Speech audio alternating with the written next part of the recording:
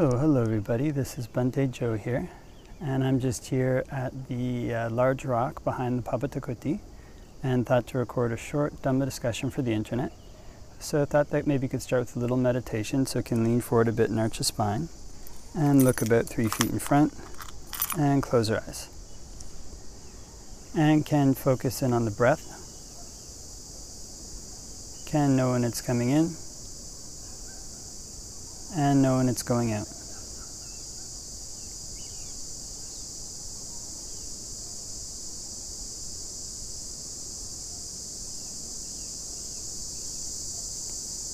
And can focus in on the breath, can know when it's coming in, and know when it's going out.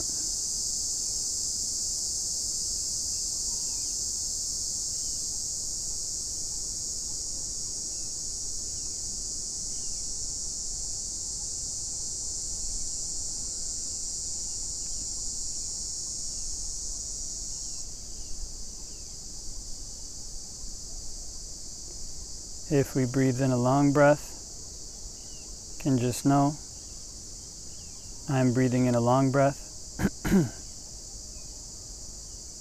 And if we breathe in a short breath, can just know I'm breathing in a short breath.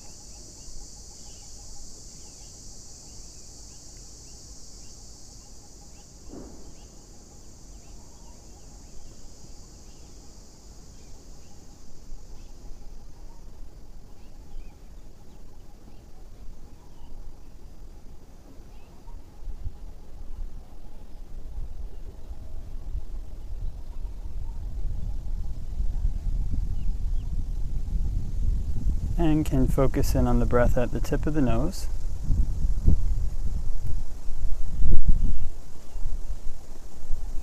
And when watching the breath at the tip of the nose, can try to make mindfulness as continuous as possible, being aware all the way through the in-breath. As the in-breath turns to the out-breath,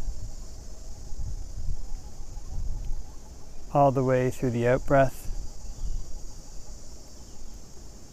and as the out-breath turns to the in-breath again.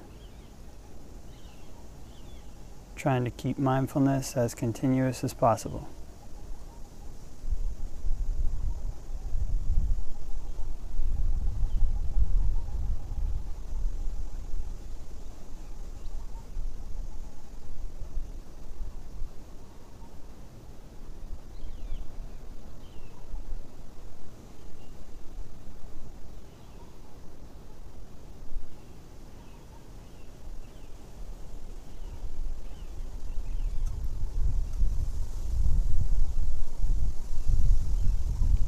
And when watching the breath, can try to make one's mind like a post in the sea. And just like waves come and crash over the post doesn't move. So too, one can try to make the mind stable, just watching the breath as it comes in, and watching the breath as it goes out.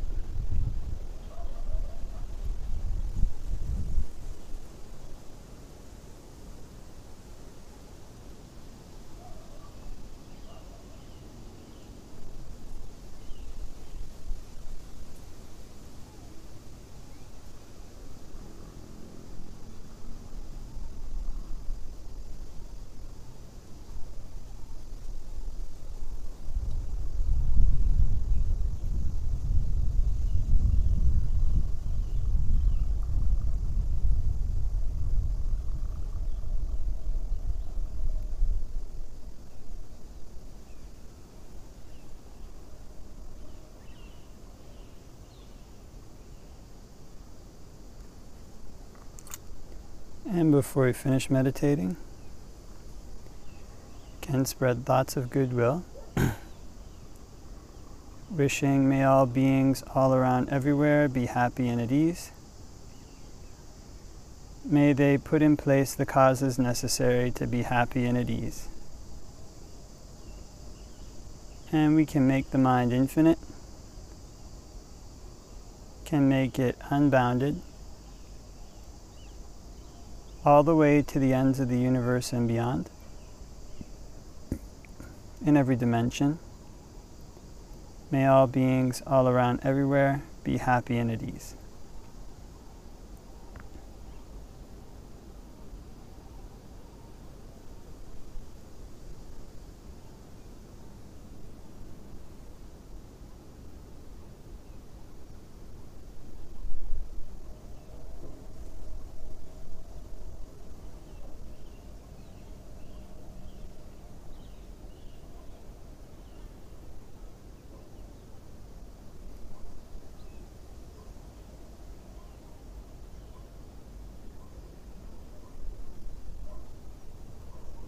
And can open our eyes and do a short Dhamma discussion for the internet.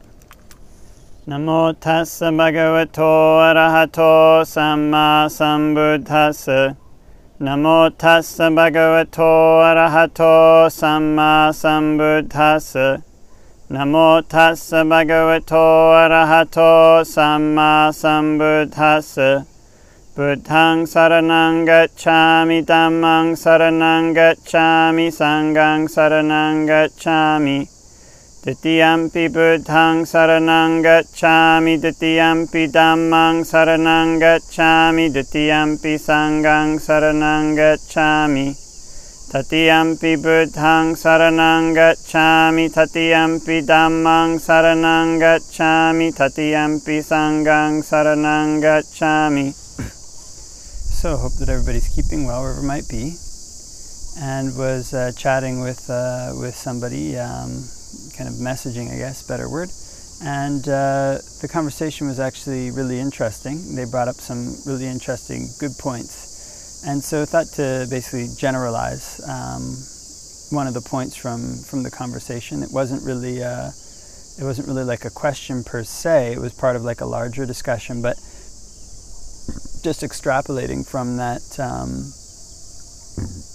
discussion, it was basically one of the issues that got brought up was this issue of kind of there's things at the Thai forest, what they call Kruba Ajahns, the masters of the Thai forest tradition, where they describe about jhanas and some of the ways that they describe their experience of the final goal. Is people have trouble linking it up with the suttas. And so thought to basically do a discussion on that, hopefully to provide some clarification. So this Dhamma discussion, kind of a warning, it might be a little bit academic. So it might be most useful for people who are interested in the Thai forest tradition, have faith in the practices of the Thai forest tradition, but also have faith in the suttas and want to mesh those two together. Other than that, it might be a little bit technical and wordy with the suttas. So anyways, that's a warning. So if you still might like to listen, then feel welcome to stick around. Just have to pass that along just in case. And so in the Thai forest tradition, there's a bunch of different, I guess you'd say, like controversies or things where people who mainly come at the Buddhist doctrine from a sutta angle, where they have trouble linking the suttas with some of the things that the Ajahns describe. So here in this discussion, we'll just focus on the two main ones that are practical. Is kind of one is the description of the jhanas in the Thai forest tradition and the importance that they give to the jhanas. And the other one is their description of the achievement of the final goal. Often the Kruba Ajahns, the masters of the Thai forest tradition, will describe this in terms of like a kind of consciousness, sometimes they use the word like deathless consciousness. So those two issues are the ones that might try to discuss today. So if one reads books like Patipada or the biography of Ajahn Mun, or listens to talks from, I guess you say, like the first generation of Ajahns coming after Ajahn Mun, they emphasize very strongly concentration. They emphasize this state of concentration where one is basically practicing mindfulness or so, and is getting more and more deep into the concentration. And suddenly there's a point where one kind of they call it reaches the base of appana samadhi, fixed samadhi. This kind of samadhi where one basically the mind almost sounds like descends, and the awareness of the body, awareness of sounds and sights, these things are lost, and one stays in there for a period of time and then emerges. And this is seen to be something really excellent in the Thai forest tradition. Actually, if one goes and trains and stays in traditional Thai forest tradition monasteries in Thailand, then the main emphasis is basically to cultivate this type of samadhi before trying to do a contemplation, like body contemplation. This kind of the main emphasis is on kind of cultivating this type of samadhi and then using it to examine the body, and then that can be used all the way up to non-return, and then examining sankharas, or whatever it is that one might need to examine after that, the impermanence of sankharas and feelings and these kind of things. So one of the things is that in the suttas, when one reads through the suttas, it usually describes the four jhanas in terms of like states that are very pleasant, that one can basically spread the feeling of that jhana throughout one's body. And it's kind of it's something that does not sound like a state that's fixed or apana or locked in, or one where one can't hear sounds or see sights. It's the one where one is actively and aware, spreading feelings throughout the body through all the four jhanas, and these are defined as samma samadhi in the Noble Eightfold Path. So interestingly enough, when we look through the canon, actually there's many. The Buddha describes many different different kinds of samadhi and different types of concentration. But the four jhanas are the main ones. So sometimes he describes, just an example, he describes like the themeless concentration, and there's suttas which describe that. It describes abiding in emptiness as a meditative dwelling, and there's other ones as well. But in addition, the formless ayatanas. But there is this type of concentration where the Buddha describes, which is called the imperturbable concentration. And so this kind of concentration, it shows up in the Udana, and it also shows up in, I think, 3 suttas, and two suttas in the Majjhima Nikaya, MN 66, and another one, I can't remember now, but I'll plan to try to put the links at the bottom of the description. And it also shows up in the Anguttara Nikaya.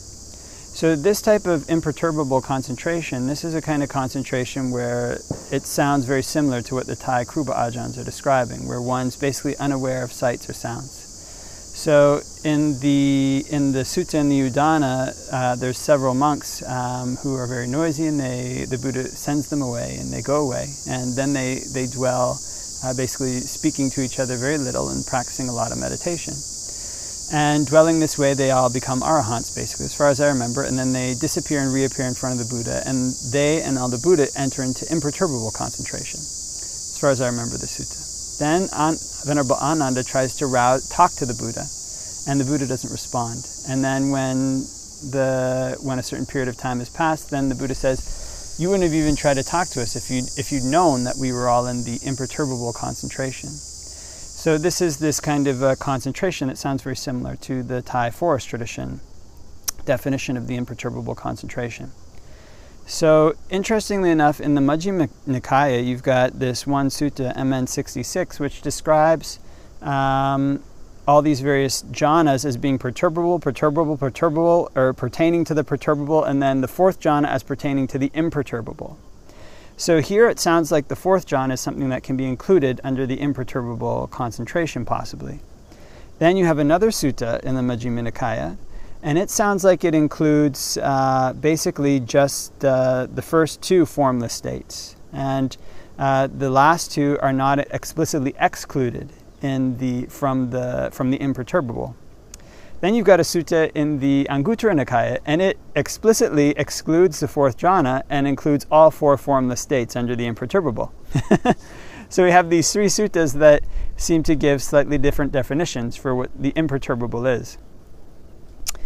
So basically, there's other suttas as well where the Buddha seems to enter into imperturbable concentration. There's at least one other sutta. There's one where the Alara Kalama enters into something that sounds like this, and 500 carts pass him by, he can't hear the carts. And then the Buddha says, well, if you know, basically I entered into the imperturbable concentration, doesn't use that word, I don't think, but in an even more extreme situation where there was like a thunderstorm and people got murdered, and he didn't even notice it because he was in the state of concentration. So this imperturbable concentration, the suttas are not 100% clear, but it could be fourth jhana or any of the four formless attainments based on just the suttas. Now in the Thai forest tradition, most often the forest ajahns don't classify jhanas. They don't say, if somebody goes to them, they don't say, you've hit this jhana, or you've hit that jhana, typically. The Thai forest tradition is very practice-oriented. So what the ajahns will tend to do is, if one goes and describes what one's meditation is like, they'll try to say what to do to make it better, or to change it, to stop bad things from happening. Basically try to improve one's meditation. They don't usually like to put labels on these things. So for this reason, we don't usually have the Thai Kruba ajahns describing the states that they're talking about as, okay, this is this jhana, or that jhana, or that jhana, or that jhana. It's more like a practical interaction between student and teacher. However, Ajahn Suchart, he does, I guess he speaks, Venerable Ajahn Suchart speaks English, and probably has been asked the question many times by English speakers or possibly Westerners, what does this state belong to that the Kruba Ajahns are talking about? And he classifies it under the fourth jhana. He thinks it's the fourth jhana, this kind of state where one is kind of locked in or fixed. Now, it's important to make a distinction here too, because the Thai Kruba ajahns recommend basically two types of states that can be locked in or fixed. One is this apana samadhi, which is a good thing, and another one is what they call asanyi. It's just briefly mentioned in the suttas. There's this realm of non-percipient beings where they don't have any perception at all, and the kamma that's supposed to lead to that is the cultivation of this asanyi. So there's an article that Ajahn Thanissaro wrote for Tricycle years back where he described how he would, one day coming back and meditating, he basically entered into this asanyi and found that he, over the subsequent days, he was able to basically program himself to come in and out of it whenever he likes. He could say, he could say like, I'll meditate for 2 hours and 12 minutes, and he would come out for 2 hours and 12 minutes later, and it would seem like only 5 minutes had passed. And so he went and reported this to his teacher, Ajahn Fuang, and Ajahn Fuang said, do you like it? And Ajahn Thanissaro said no, and Ajahn Fuang said, okay, good, well that means you're safe, because some people think that it's nibbana. But it's basically just this non-percipient state, which is not seen as a good thing necessarily. He said, but Ajahn Fuang said it does have its uses. When he was undergoing surgery and didn't trust the anesthesiologist, he basically put himself into that state so that if the anesthesia didn't work, then he wouldn't be in pain from the surgery. So this asanyi is not necessarily seen as a good state, not one that leads to wisdom. This apana samadhi is. And Ajahn Suchart classifies that under the fourth jhana.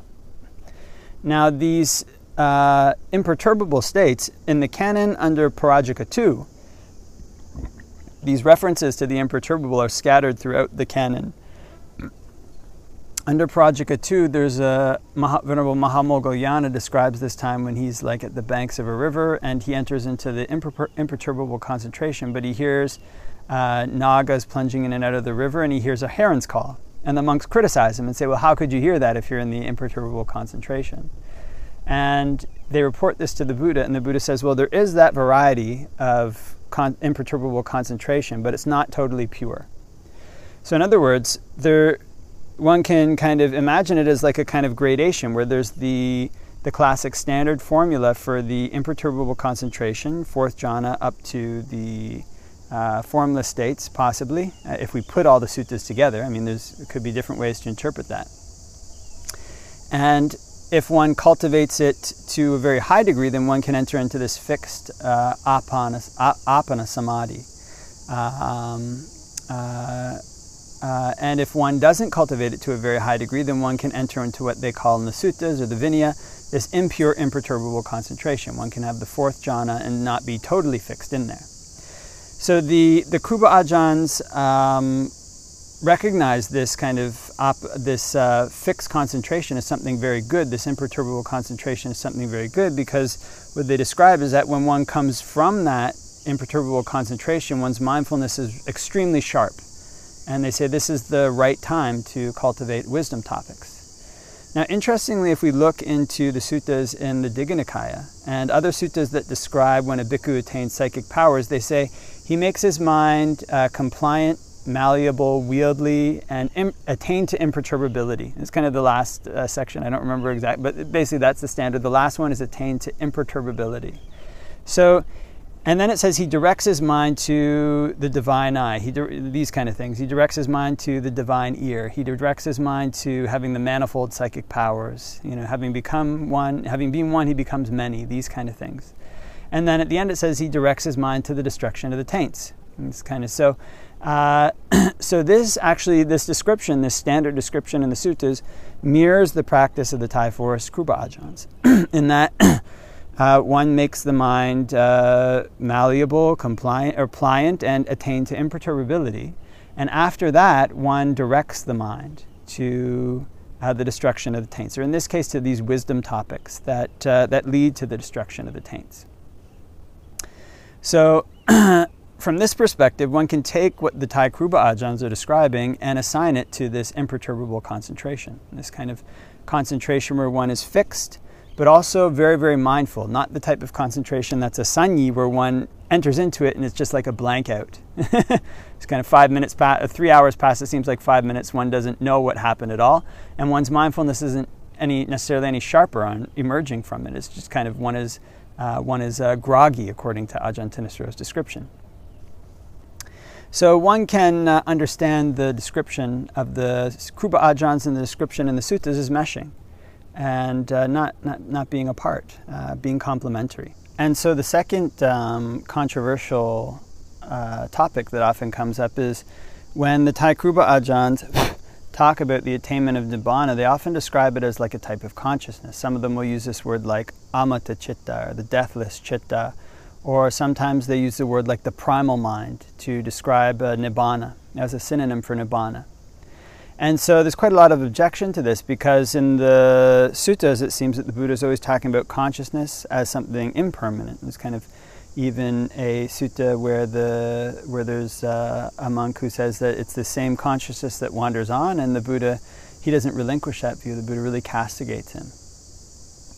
So there's many, many suttas in the canon which make clear that consciousess is not is basically an aggregate. It's part of the 5 aggregates. So how could Nibbana be described as a type of consciousness? So interestingly enough, in the suttas, there's 2 different suttas which describe basically like the consciousness of an Arahant. One is Digha Nikaya 11, I think, the Kevada Sutta. And here the Buddha describes a type of consciousness that nothing sticks to. It's called Anidassana Vinyana. This kind of Ajahn Thanissara, I think, translates that as surfaceless consciousness, or consciousness without feature. And basically, this is a type of consciousness where the things that impact it, they don't stick to it. It's kind of a little bit paradoxical. There's another sutta called Majjhima Nikaya 49, or in Majjhima Nikaya 49, where the Buddha rebukes Brahma. He goes up and argues with the Brahma, and I think in that sutta, I think that may be the sutta where the Brahma says that he's going to disappear from the Buddha, and the Buddha says, well, disappear from me if you can, and he can't do it. And then the Buddha, the Brahma says, okay, well, you disappear from me if you can, and the Buddha does. And he creates a feat of psychic power so that only his voice can be heard, but he can't be seen. So what this means is that the Buddha had attained to a level that's more subtle, that's more that's less conditioned, I guess one could say, than what the Brahma had attained to. The Brahma could not he didn't know about the level that the Buddha had reached. And so after doing that, the Buddha recites these verses where he describes Anidassana Vinyana, this consciousness without feature, as not being known through the earthness of earth, the wateriness of water, the fieriness of fire, the windiness of wind, or the allness of the all. Basically that windy and basically the four elements, more or less, paraphrasing that, but he said he goes through the four elements, and then he says it's not known through the allness of the all. So it's basically not known through samsara. So this pretty much makes it clear, more or less, that it's a very strong point anyway, that this Anidassana Vinyana can be equated with Nibbana. Also in the Samyutta Nikaya, there's a group of Samyuttas on the unconditioned. And there's one Samyutta where the Buddha goes, I'll teach you basically the path to Nibbana. He gives all these different similes for Nibbana, like the island, I think the highest happiness, the harbor. And one of those is the featureless, the Anidassana. He basically lists that in there with the synonyms for Nibbana. So that is another extremely strong point. That this Anidassana Vinyana is basically a synonym for Nibbana. So what we have is a type of consciousness, the Buddha describing a type of consciousness that doesn't seem to come under the consciousness aggregate. And that's pretty much all that one can say about it. There's another sutta in the Samyutta Nikaya where there's a description of what happens, like how consciousness works. When a light hits how consciousness falls, or basically has a surface to reflect off of, more or less. It says if a light goes and hits a wall, if a light goes to land, basically where does it land? It lands on the wall, more or less. If it doesn't land on the wall, where does it land? Well, it lands on the ground. And if it doesn't land on the ground, where does it land? Well, it lands on water. And if it doesn't land on water, where does it land? It doesn't land. So this is a kind of description, taken as a kind of description for a kind of consciousness that doesn't land anywhere. It's basically unmanifested. So there's another sutta where the Buddha describes, he basically is giving a simile for an Arahant. It's where the word Nibbana comes from. He says, what happens when when a fire, when a fire is burning, you can basically classify it as these different types of fires, more or less, just paraphrasing here. And when it's gone out, how can you classify it? You can't classify it. It's basically just classified as out, it's nibbana, more or less. But the Vedic definition of fire differs from our own definition in the modern day. In the modern day, fire basically extinguished, it's obliterated. But in the Vedic definition, fire was this kind of thing that would latch onto its fuel. It was something that was kind of seen as latent, more or less, throughout the atmosphere or throughout the world, but not manifested until it latched onto something. And when it latched onto something, then it manifests. So we have these kind of descriptions of a consciousness that doesn't manifest, a consciousness without feature, a consciousness that's beyond the all. And in the Samyutta Nikaya, this Anidassana as being equivalent to Nibbana. So one doesn't necessarily have to see that as being separate from the descriptions of the Thai Kruba Ajahns, of like a deathless chitta or something like this. There's also these sometimes cryptic phrases in the Pali of the Sutta Pitaka where it's like asavehi chittani vimuching suti. Their chittas were freed from the asavas. The chittas were freed from the asavas. But there's also, anyways, these things go back and forth. So basically, though, it's not something, when one listens to the way that the Kruba Ajahns describe this, it's not a type of consciousness that's equivalent with like the usual knower. So in his book Arahata Magga Arahata Pala, also in Ajahn Dun's biography, also there's a description with Venerable Ajahn Chah where he basically has this talk which is titled "The Knower Can Change." And in all these talks and descriptions, they make it clear that one has to go beyond the knower. It's kind of this normal Vijnana Kanda. Actually, Longta Mahabua in his book Arahata Magga Arahata Pala describes that when a person is basically cut off all the other outlets for their defilements, then all those defilements can gather into a central point in the mind that's this extremely beautiful and mesmerizing radiance, which is just overpowering and very stunning. And he says this radiance is actually nothing other than avidya. He says this is why the Buddha says that the mind is radiant, but he doesn't say that the mind is pure. And it's only when one sees the kind of flaws in this radiance, that there's still the kind of maintenance needed for it, and there's a fear around losing it, that one can go beyond it to something that's truly unconditioned. And what he says is that you can't describe it. You can't really describe what that is at all. and similar with basically almost all the almost all the Kruba Ajahns say, but it's basically something beyond description. This also matches what we find in the canon. So although there is this kind of like one-word synonyms for it, one of which is a type of consciousness, there's almost nothing that one can say about it. It's something that doesn't matter. There's nothing that reflects off of it. There's nothing that one can say. So although if one tries to put a word to it, they can sometimes put like a word like a deathless chitta or something, but then try to describe it, it doesn't work.